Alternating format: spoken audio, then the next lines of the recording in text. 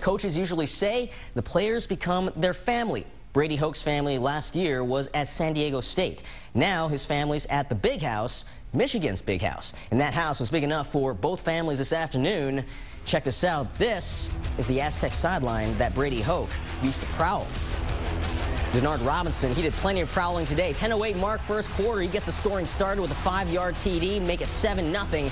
More Denard, plenty of Denard, and 3.5 minutes later, 53-yard run for another touchdown, 14-0.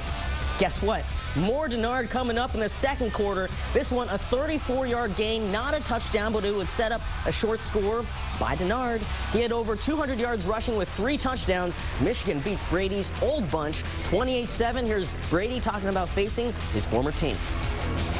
Obviously, there's some great kids on that football team. They're great individuals. They work hard. They play hard. And, you know, that part of it, you know, is, it's, I guess, being a human being, you know, and there's a love that you have for those guys that you've coached and you've been around.